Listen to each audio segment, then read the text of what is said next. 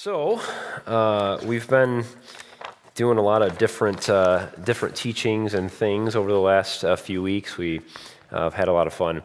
We're going to start kind of a new series tonight that we'll see how far it continues on. Sometimes ideas keep coming and these series continue on, and sometimes it's just time to be done. But we're going to be talking about some ways to put into action in our marriages, the things that we talk a lot about in here. So we're going to talk about some very practical things. You don't have to flip to this verse, but 1 John 3:18 talks about, it says, "Little children, or dear children, let us not love in word or talk, but in deed and in truth." And in James 1:22, a verse that we hear often, "Be doers of the word and not hearers only."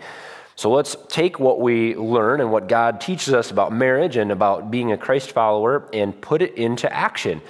We can sit here and we can come in on Sundays and we can have Bible studies and do devotions and we can read all these great things, but if we don't do it, then it doesn't have a lot of fruit. It doesn't bear a lot of fruit in our life. So we want to put these things into action. So that's kind of what we're going to be talking about tonight. Specifically, we're going to be talking about how our words, what the power that our words have, how we should use those in our marriages and in life in general, how our speech and the things that we say, the power that has.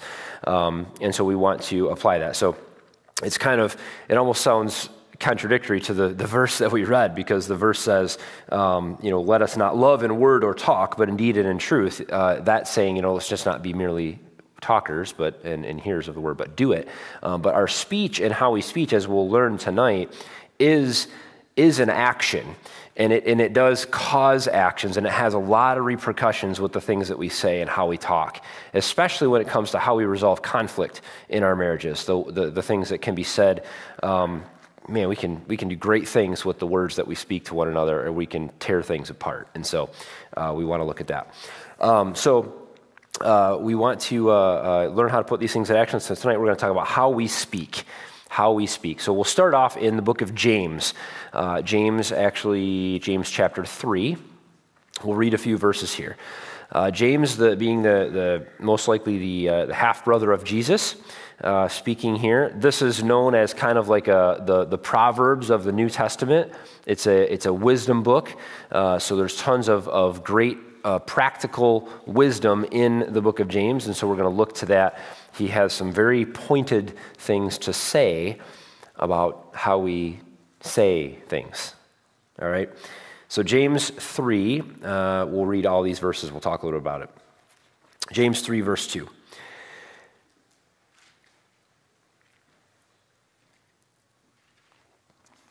Excuse me.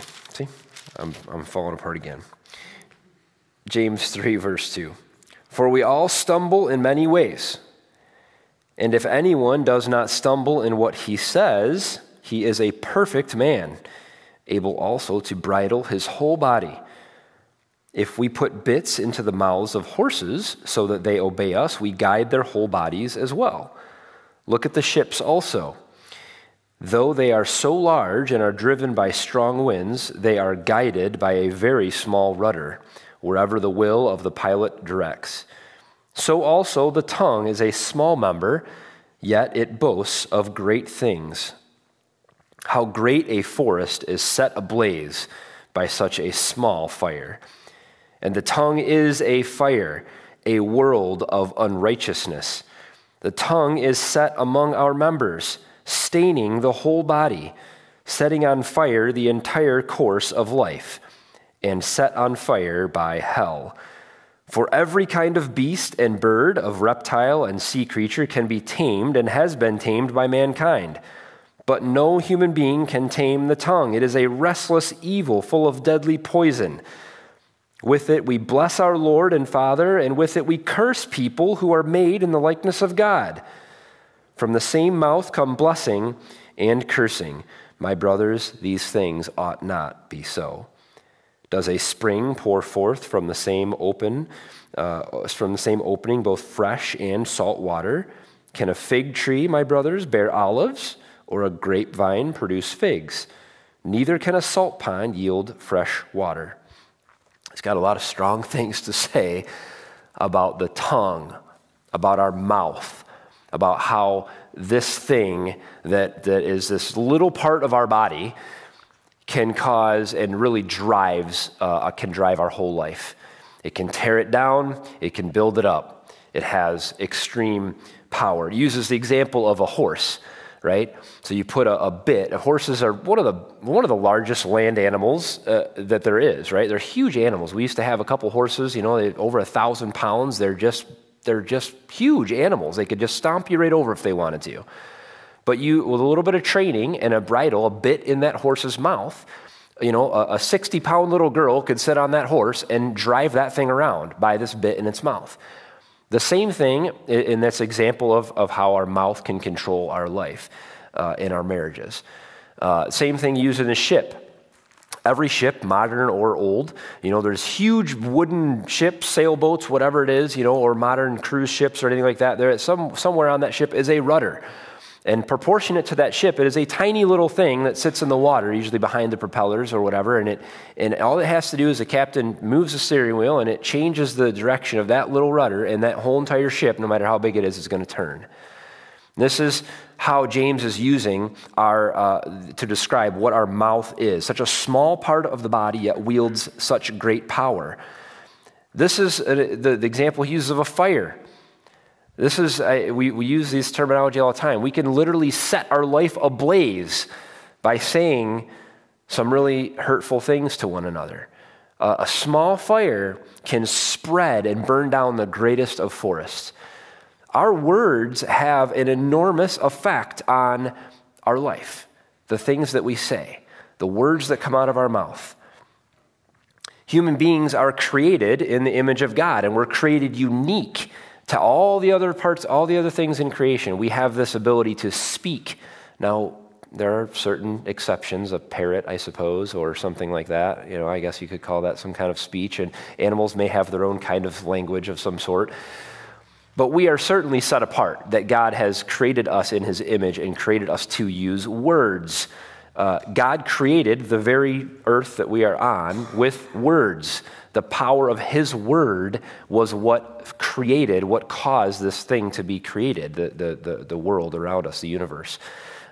His word has power to it as well. And all these things we think about, but then we toss around words and we toss around language like doesn't mean anything. We say things to one another when we're angry, when we're upset, as if it's okay. We say things that might be negative, using negative words towards one another that can hurt each other, that can hurt people around us. Our emotions, our inside emotions, that comes out through words, usually first. Sometimes men and women might be different in this regard. Sometimes in men it comes out with their fists first, but generally there's some words spoken. Words can be very powerful. Words lead to action also. Our mouth is something that makes us all equal, okay? The smallest little person to the largest big person, strongest, weakest, doesn't matter. They all have the ability to say words and tear something down or build something up with the language of the words that they use to speak to one another. It's powerful. It doesn't matter who you are. It doesn't matter how big you are, how strong you are. It doesn't matter what you know. Your words are just as powerful and just as meaningful to somebody else around you as anyone else's.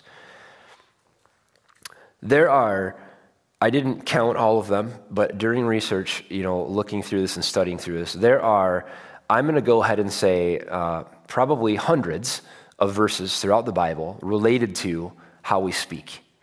How we should speak, how we shouldn't speak, and how people spoke and it caused problems or did good things. And so we're going to dig into a little bit of that tonight. And the point of this is for us to realize how important it is that we talk and we look to God and the Spirit of God to outflow out of this little member of our body the love that God offers us when we're talking to our husbands and talking to our wives and talking to other people as well. So we're going to talk about a couple of those things.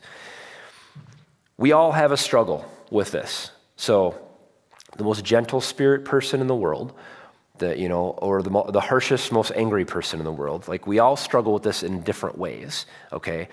It says that because it says in the beginning of those verses, if anyone does not stumble in what he says, he is a perfect man. We know this is not possible, but he's saying like, if anybody could control their mouth, you'd be perfect. Like everything else comes easy. This is the hardest thing to do. It's the easiest thing to let our emotions come right out in words towards each other. And that verse that Tom read earlier, it can cut like a knife or it can be healing. It just depends on the words we use. Words have power. God is warning us that this is true. And we should pay attention to it. So let's flip back to Proverbs 18. We're going to actually look at a few Proverbs. So we'll be kind of bouncing back to the older wisdom books, I guess. Proverbs has a ton of things, and so does Psalms, to say about our speech and how we talk. Proverbs probably has the most, I would say. Proverbs 18.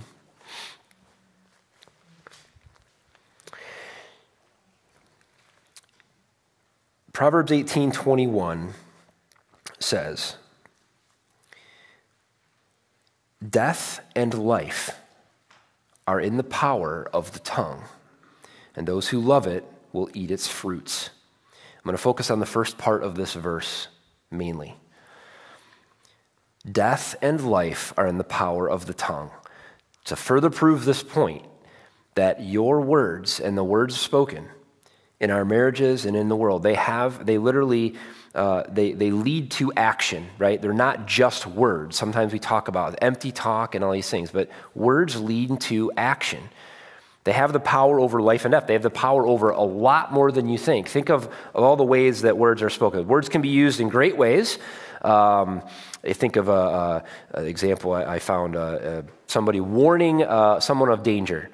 I can say, there's a tornado coming in your area, take shelter. Those words are spoken. Somebody does something and their life is saved or whatever. A surgeon or a doctor makes the right recommendation. Hey, you have this sickness, you have this thing, you need to do this, this, and this, and you will get better. He says these things, they're put into action, things happen, life, is improved, or life is saved, and other things like that. A counselor, sitting with somebody who is struggling with suicidal thoughts or struggling with life or other things like that. The counselor will sit there and they will tell them positive things. Focus on these things. They will give them a course of action that could save their life or change the course of their, the Word of God. All the things that we read and encourage us, these things have a positive effect on our life. They have action. They lead to action in our life. Judges, a judge issues a verdict. Guilty, not guilty. There's an action that takes place. He speaks the words, something then happens.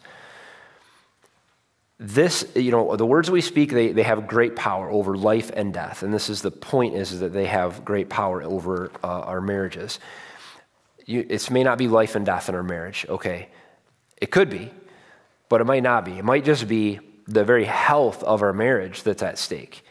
If we're constantly tearing each other down, if we are constantly each other's worst enemies and not being on the same team, the very health of our marriage is at stake.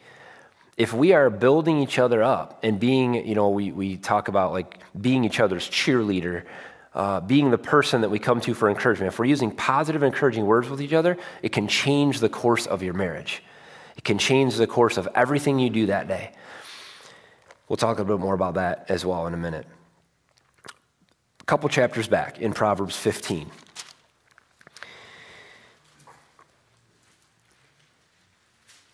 Proverbs 15:4. There are two main things that are going to happen. I've already said this a bunch of times. I'll say it one more.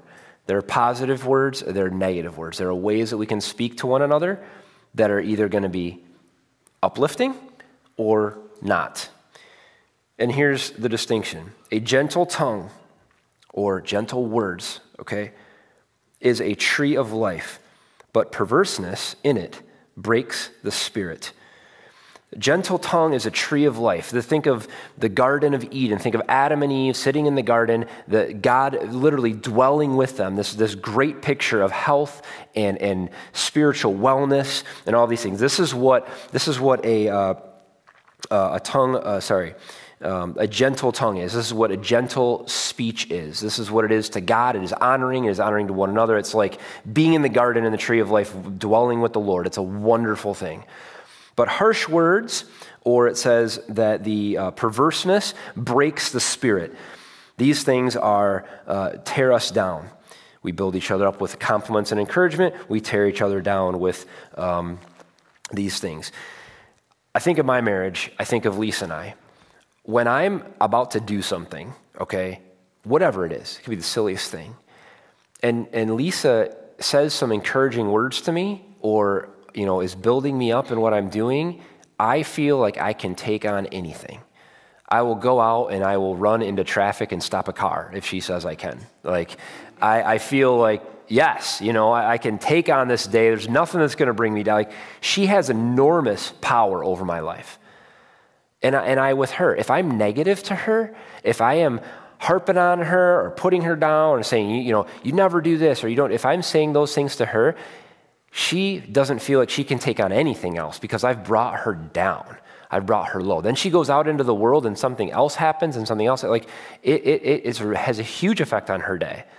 Think about the things that we can accomplish when we're a team together and when we're there to lift each other up. You can do this. You can, that kind of encouragement. It's a huge power that we have over one another. A huge power and the effect that we're going to have on other people as we go off to work or go out into the world. Think about the effect that you have on your spouse with the words that you use in their life. You can change the course of their day. I mean, it can lead to anything. A history of encouragement in a man's life can lead to promotions and other things like at work and spiritual things, encouraging each other to get out there and lead a Bible study. You can preach one day. You can do encouraging one another. It can lead to all kinds of things. But if we're tearing each other down, it holds us back. We don't go into the potential that we can possibly have. This is true in our life for sure. A couple verses back in 15:1, there's a ton of these verses in here. I'm going to try not to read them all. There's a couple more, but it says, "A soft word turns away wrath, but a harsh word stirs up anger." Many of us quote this one all the time, but are we doing it? We talk about this. Lisa and I talk about this cycle of conflict. Okay, what happens? It only takes one of us to start it. It does take one of us to start it usually. One of us might be irritable. We might be having a bad day. We might be a little short that day. Something happens and we lash out of anger using words generally towards the other person and say something. We know how to get them. It's just a little something we're going to say, right? The harsh words come out. It stirs up anger. The other person is now hurt, angry, or in some other place that it's not good, okay? It stirs up anger in that person. Then what happens generally is they return fire with some harsh words, which then stirs up more anger. Well, you were already angry or irritated or whatever, and then you fire back, and then you stir up more harsh. So this is a cycle that never ends. It just elevates. This is the fire. This is the little fire that started right here that you then threw into the forest, and it burns the whole thing down because then all of a sudden you haven't talked for 3 days, and you've had this huge argument. Okay, that's what happens. That's where conflict goes out of control, where the fire burns everything down when we're not careful how we speak and treat each other, generally starting with words. A gentle answer, gentle spirit can put out that fire. So somebody might be irritable, somebody might be having a bad day, somebody might be lashing out. We have a choice in that moment. We can return fire, literally fire, start a fire in our house, and know that it's going to lead to a bigger fire, or we can return with a gentle word. That actually puts the fire out. That actually helps to de-escalate the conflict. So when we have conflict in our marriages, this is a common cycle that we get into, and we have to remember how to handle that. We'll talk a little bit more about this, but expect that there could be conflict in your marriage. Praying together, we were just talking about this, starting your day off in a word of prayer, remembering certain things that cause stresses in your marriage, certain times of work, or, hey, you're going through this thing, whatever it is, and be aware of those things, be ready and prepared so that you can, with God's help, because we already learned that none of us can control this thing on our own. With God's help and with the Spirit of God inside of us, we can actually stop before we lash out in anger, before we say hurtful things to one another. But it's not just that we say hurtful things to one another. It's not that we just use words in our marriages or relationships with people sometimes. This happens outside of our marriages too, when our spouse isn't even around. And this can even cause more damage. So let's flip to Romans chapter 1 to talk a little bit about another way that we can use words to, I don't want to say infect, but let's say infect our marriages. Words that can be used even not to each other, that can cause huge problems inside our marriage and outside our marriage. Romans 1:29, okay, this is a chapter about God giving people over to their fleshly desires. It's about, he's talking here about his wrath. The section here is titled, His Wrath on the Unrighteous, people who've just been given over to their desires. Okay, we're just going to read in the middle of this. I'm not trying to take this out of context. I'll explain. Chapter 1, verse 29. They were filled with all manner of unrighteousness, evil, covetousness, malice. They are full of envy, murder, strife, deceit, maliciousness. They are gossips, slanderers, haters of God, insolent, haughty, boastful, and it goes on. Right in the middle of all of these awful things that the people were is this word gossip. This is purely people talking. That's all gossip is. I actually had to look up the definition because I was trying to think of what is gossip. What exactly is that?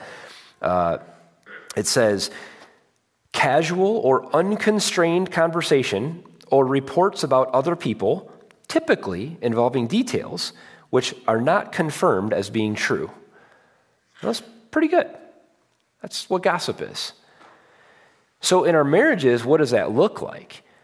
What happens? We go off to work, we go somewhere, we're out with somebody, and they start talking bad about their husband, start talking bad about their wife. Oh, you wouldn't believe what they did, and what they said, and what this, and we can get wrapped up in that real quick. Oh yeah, mine does that too. Oh yeah, she did this, he did that, he always does these things, I can't believe that. And that starts to amplify, right? You can get caught up in those conversations real quickly and start to list off all the things. We all have things that we see in our spouses that, that we could complain about, I guess. Some people, they want to get people on their team. So that's how those conversations start. You're all going to be exposed to those types of conversations at some point in your life. As a Christ-following husband or wife, it is important that you do not engage in that conversation, that you do not take part in that conversation. It is important that you do not become a gossip of things that are happening at home with your husband or your wife, sharing those things with other people, because you're doing a couple things. Number one, that other person's hearing one side of that story, and over time, what's going to happen is they're going to hear this side of the story over and over and over again. And they're going to really come to hate your husband or your wife. They're going to think they're a really awful person. So now you have broken a relationship between two people that maybe never even met each other. That person also is going to take that information that is being gossiped about, and they may share that with other people, family, friends, their husband, their wife. Oh, did you hear about what he's doing? Did you hear about, oh yeah, she tells me all the time he's doing, yeah, he tells me all the time his wife's out doing these things. Oh yeah, she does that, she does this. Now you've created another bunch of people that don't like your wife or your husband because they're all hearing how awful they are. So now you've broken all these relationships, and it's a fire that starts to spread. That's what gossip does. And you know how that story goes. It's going to get worse and worse and worse until all of a sudden, your husband or wife's an axe murderer around town. Everybody thinks they're awful. It's the phone game. That's what happens with gossip. That's what happens when you take part of that. You are not honoring your husband or your wife when you take part in those conversations. You are not honoring God in those conversations. So I'm not saying that we can never talk about our husband or wife, but if we do talk about our husband or wife, are we building them up?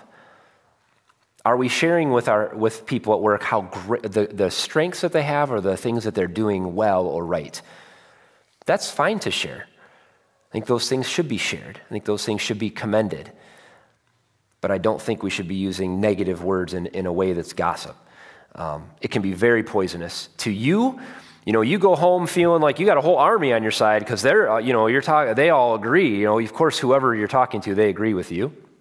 They think you're right and everything. And then you go home feeling like you got an army against your husband or your wife, and it causes more conflict because you feel like, you got it all figured out, and you're going to tell them how to, all these kinds of things can happen. Lisa and I found this, to be very difficult at the beginning of our marriage. We made this mistake. Let's call mom. Let's call dad. Let's call brother. Let's call sister. We get in an argument. Oh, I can't believe this is going on right now. This happened. She did this. He did that. We all kinds of problems going on in our family. People didn't like each other or talking bad about it. Then, it's a big mess. Don't get into it. We stopped that right away, and that was over for us. Too much trouble. So whether we're talking to our spouse or other people, we need to think about the words that we are using. Positive, encouraging words should be what we are using to build up and edify our husband or our wife. Even when we are angry, the Bible says, in your anger, do not sin. That is a really great verse because God got angry. We see God get angry in the Bible. We are created in his image, and it is an emotion that we all have. No one can say in here that they don't ever get angry. The Bible doesn't say do not get angry. We are going to get angry sometimes. We are going to get upset. We are going to get hurt. It says when that happens, that does not give you a free pass to sin against your husband or your wife with your words, with your actions, with whatever it is, but especially with your words. In your anger, do not sin. Stop before the words are said because it's hard to take them back. Once words come out of your mouth, you can't you can't unremember. It's forget. We can't forget. I don't know why I want to say unremember. It sounds better. You can't unremember things, okay? You can't forget. I forget a lot of things, but sometimes the words that Lisa and I have said, especially early on in our marriage, we had a lot of conflict. The words that are said is very hard. Those words come back, and they cause problems. They cause trouble. They cause hurt. They cause all these things. So many years ago, I'll read this to you. Many years ago, I ran across this, and I thought that it was a fitting example. This is not from the Bible. This is something I just ran across somewhere that I think proves this point, and so it's a little story. It says, there was once a little boy who had a very bad temper. One day, after an angry outburst, his father gave him a bag of nails and told him that every time he lost his temper, he must hammer a nail into the back of the fence. The first day, the boy had driven 37 nails into the fence. Over the next few weeks, as he learned to control his anger, the number of nails hammered daily gradually dwindled down. He discovered it was easier to hold his temper than it was to go and drive those nails into the fence. Finally, the day came when the boy didn't lose his temper at all. He told his father about it, and the father suggested that the boy now pull out one nail for every day that he was able to hold his temper. The days passed, and the young boy was finally able to tell his father that all the nails were gone, removed from the fence. The father took his son by the hand, and he led him to the fence, and he said, "You have done well, my son, but look at the holes in the fence. The fence will never be the same. When you say things in anger, they leave a scar, just like the nails in this fence.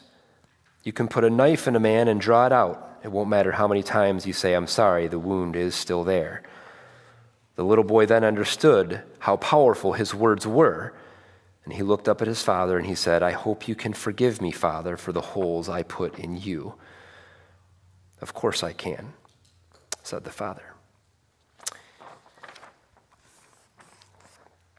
This is how our sin hurts God. This is how we hurt each other. And God looks at us and he forgives us.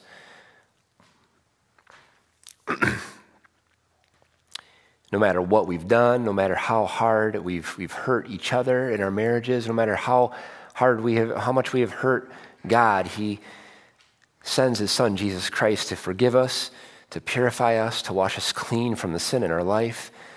And we look up and we say, God, I hope you can forgive me for what I've done, and he forgives us.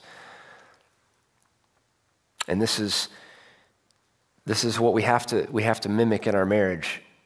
We can hurt each other sometimes. We can say some things. We can pick at each other. We can hurt each other. We can get into arguments. We can stir up anger. Things have said, and they do leave a scar. And it takes time to heal sometimes from things like this, the things that are said. But we have to have forgiveness for each other. We have to mimic the forgiveness that the Father offers us. We have to offer that to our spouses freely, with no strings attached. Ephesians 4:32, and we'll close here. Ephesians 4:32. This is the action that I want you guys to take away. Okay, this is what I want you to go home with this week. This is what I want you to remember and live out in your life. Ephesians 4:32.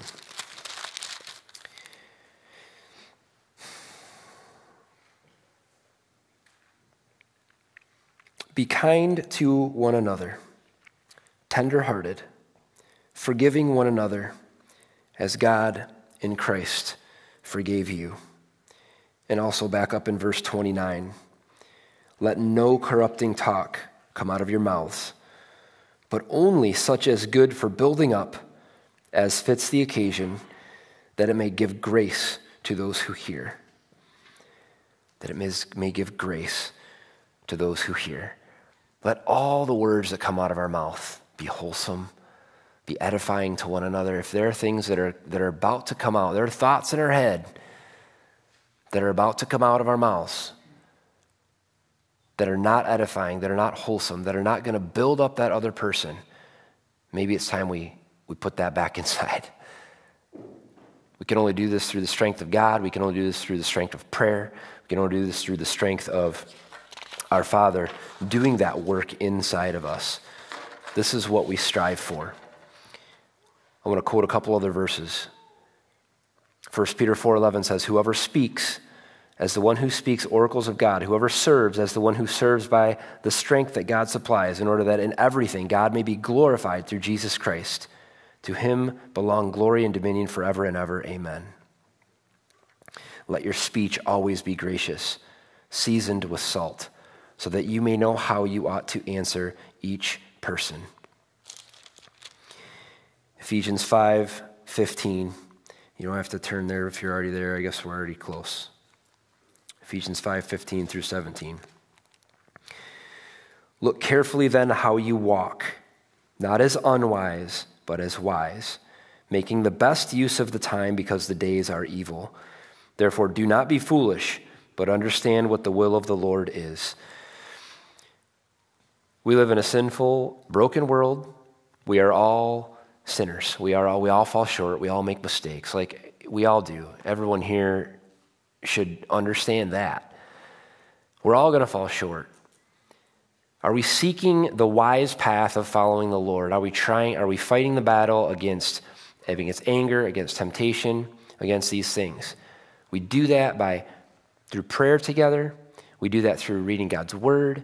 We do that through staying close to the Lord and putting into action the things that we learn. That may mean one of these verses that we looked at today. If this is a struggle that you have, read it every day. It's easy to forget. We need reminders every day to ourselves what it is we're going to deal with and what we need to do. Are we going to walk this stuff out? Are we going to stay close to the Lord? Especially when time is hard, when you're going through a hard time in your life, your spouse is, whatever it is that you guys are going through in your marriage, I don't know what it is.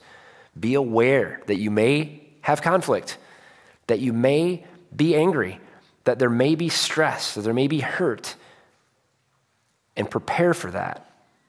Take care of each other. Remember, you guys are on the same team. Take care of each other. Help each other through.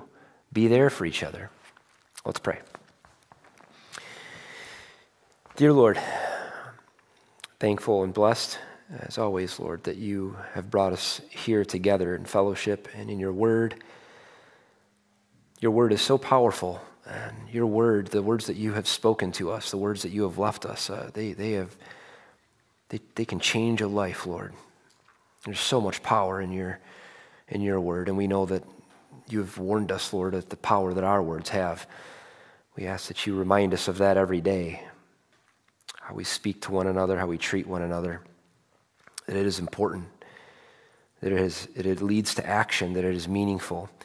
Father, we ask that you deliver us from the temptation to let every word out. We ask that you deliver us from those things. We ask that you help us to remain focused on your word and your peace and your forgiveness, your grace, Lord, that you offer us so freely that we should offer that freely to one another. I ask that you be with each relationship that is here, those listening online or watching later on, that you would guide each one in their own way, Lord, whatever their struggle is, or maybe somebody in their life that has this struggle, that you would be with them, that you would remind them that their words have power. Lord, be with us as we break into our groups tonight. Be with our conversation. Be with us as we go back to our lives later tonight, tomorrow, this week. Be with us, Lord, in spirit and strength. In Jesus' name we pray. Amen.